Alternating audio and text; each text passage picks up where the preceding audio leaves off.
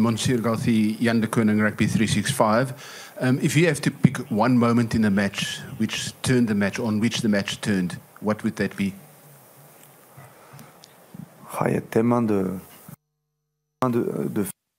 There are so many things that happen in a game, so many key moments in this game. Maybe when you're leading 7-0 and Etzbeth cut off the ball. That was a strong moment for us, and we weren't able to finish. Then, instead of maybe being on 12 or 14 points, sometime afterwards, it was 7-7. These are things that happened in the game. I'm also thinking about when we were moving forwards under the posts towards the end of the game. If we'd made the ball available quicker, we might have finished the phase differently. I'm sorry, I'm getting an echo. But yeah, there's a few moments when Antoine wasn't able to feed the ball accurately. There are events in the game, there are facts in the game which add up, or added to all the others are notorious, but it's difficult to think of a particular key moment. But yes, in this game, so many things went on, so many things. Fabien? And a question for Antoine also. We talked about a number of events in the game. Some of them are linked to the refereeing. What did you both think of Ben O'Keefe's refereeing? There were several incidents in the game. We saw an elbow in Antoine's face, a clear out with a hit on Jonathan Danty's face. Are these the facts that you're talking about in the game? And do you both, and what did you think overall of Ben O'Keefe's refereeing? Well, what did you think of it? With an external view.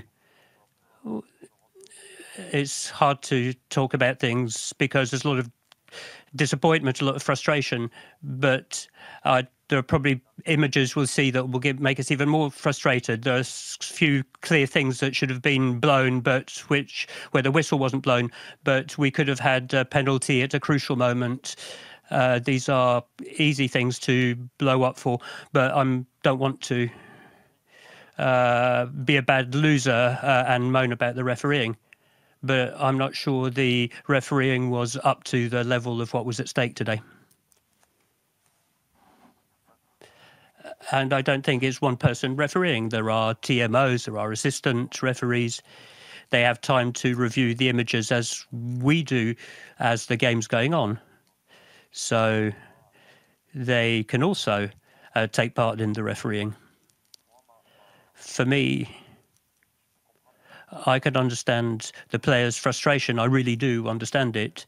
I ask them to be brave, but at such times, I will say I will accept it as it's already been the case in the past. I accept the decisions. Just to say that this doesn't take anything away from the South Africans' performance, who showed their experience, their consistency in their game, who had a very good second half and dominated us in the fight. And I don't want to take that away from them. They played a great game. Yes, of course. It's if we talk about the refereeing, because you were talking about the refereeing. But we can talk about the opponent, but talk about the refereeing, I'm not going to go there. I will congratulate the refereeing.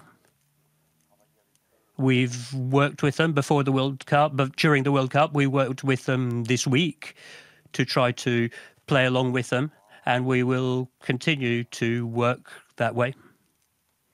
I understand the player's position, and you have to understand my position. Straight after the game, a lot of frustration, a lot of emotions, hard to take, so I can understand. We talked about it briefly, and we all watched this game. But especially to congratulate the South Africans, this team and their staff, and to wish them to continue their progress with respect and fair play. Yes, good evening. Axel from Europe 1 on your left. I remember there was also what you call the arrow of time, saying here is where we want to go, and regularly you told us we are where we want to be. So this evening you're obviously not where you wanted to be, but beyond the disappointment, is there already some analysis? Are you already looking into the future, or is it a bit too early? Well, it's hard. I can understand your question is about this vision now allows us to work consistently with a methodology with the players to make them grow. We wrote for 4 years. We wrote a beautiful page of the history of Fred Rugby that the players can be proud on. The players can be proud of. The players can be proud. The staff can be proud. The French Federation can be proud, and we can also be sad tonight because of the result. And of course, the arrow of time is a metaphor. It's enabled us to have a very clear vision. But as I also said, this World Cup, before when I was talking about it, there is a French team that will continue to play. They will play the first game of the Six Nations tournament in Marseille, and the players will continue to play and develop. 2 players are ceasing to play, that's sure. Ramato Fenu being one of them. But what we've lived through, what the players lived through, is part of the writing of the book of the French team.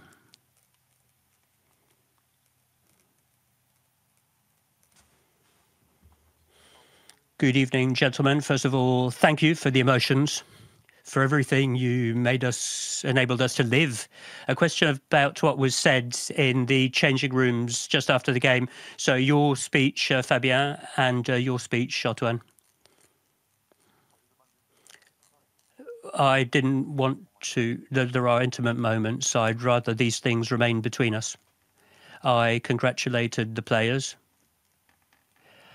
I've congratulated all the people who worked as part of the French team, including the staff. And I asked them all to be brave,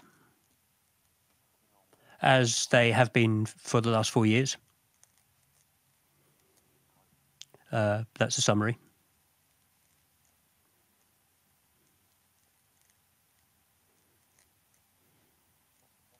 Good evening, Fabien. I wanted to ask you a question. Does this defeat put your future at the head of this team in question? Well, no. I've got a contract till June 2028.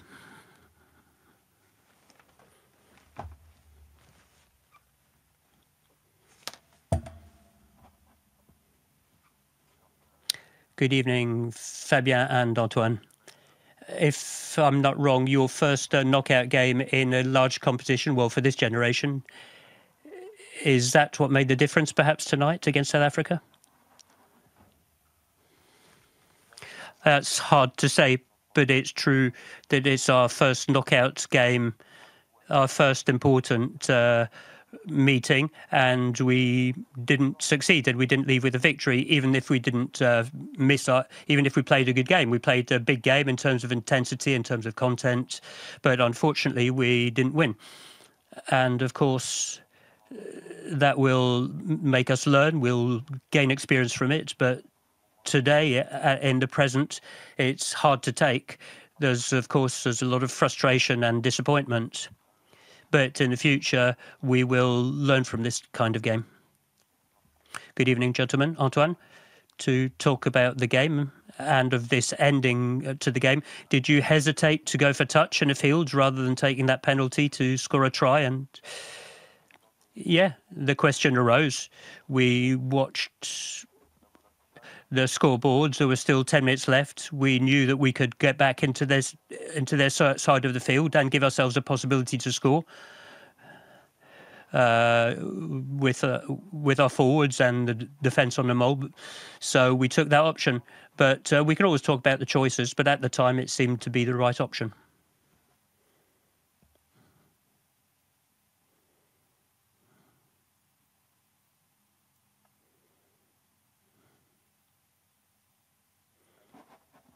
You knew it was going to be a physical game. How did you feel your players dealt with the physicality of the South Africans overall?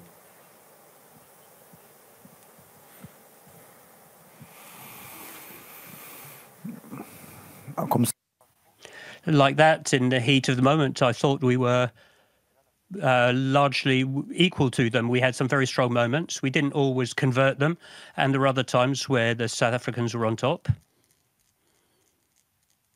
But really, I felt that we matched them.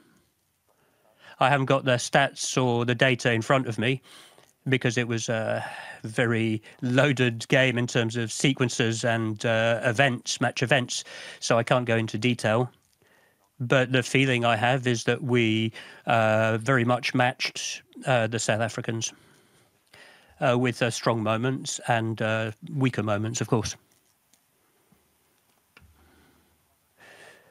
Good evening, Fabien. It's now 15 weeks that you've all been together to prepare for this World Cup. Are there things you'd like to change? Do you have any regrets about the preparation for this World Cup or the first 5 weeks of this World Cup? None. None. No regrets. No regrets. You're allowed to lose like we did today. The players have the rights. We have the right. I think we did everything to optimize our potential. We optimized it. We also dealt with all the events we had over the last 15 weeks.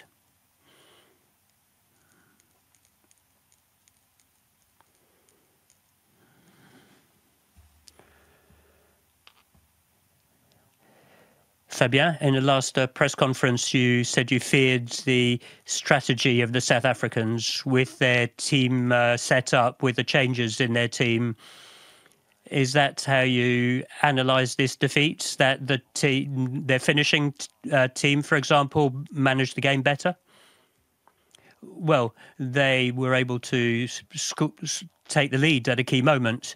And it's true that until the end, we were faced with, we were trying to take the lead back. These are games that are played, well, on one point. We had strong moments as well in the second half. We had those moves that Antoine talked about, where we made very good progress. We had very favourable options that we weren't able to conclude because they play well. They play well. They play accurately. They can slow down the rucks. They can do what needs to be done to slow us down.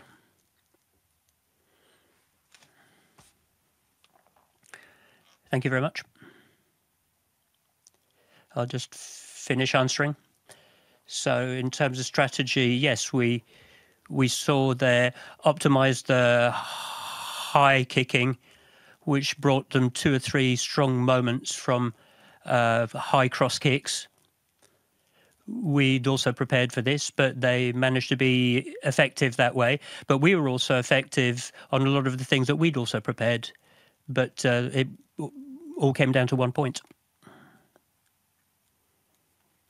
Thank you very much, gentlemen. That's the end of this press conference. Thank you.